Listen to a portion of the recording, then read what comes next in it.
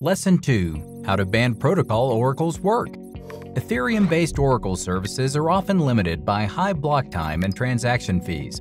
This makes it difficult for developers to build applications that rely on frequently updated data that's reliable and cost-efficient. This is why Band Protocol was created.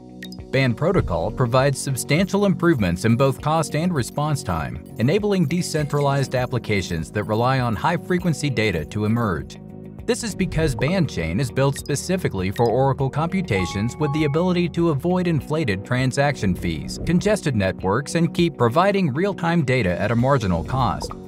With onBandChain, developers are able to create custom Oracle scripts that connect their smart contracts to any external data source or API. The custom Oracle script specifies the data they need, all the data sources, number of validators required to report such data, and how to aggregate these data into the final result.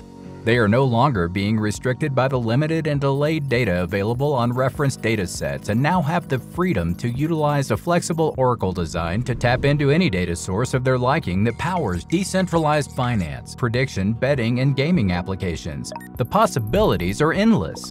When a decentralized application creates a data request to onBandChain, they pay a small fee to the network. onBandChain validators are then chosen based on a randomized, stake-weighted algorithm to respond to the request and pull data from the sources specified in the Oracle script. The validator reports are then aggregated into a single result that is permanently stored in onBandChain's blockchain state.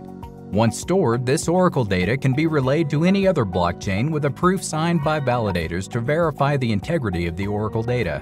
Each Oracle request only takes 3 to 6 seconds from start to finish. That's why developers choose Band Protocol to create their own fine-tuned, decentralized oracles that provide timely data provisioning in a highly scalable and cost-efficient manner. In the next lesson, we will be looking at Band Token and how it is used to secure onBandChain's decentralized Oracle network.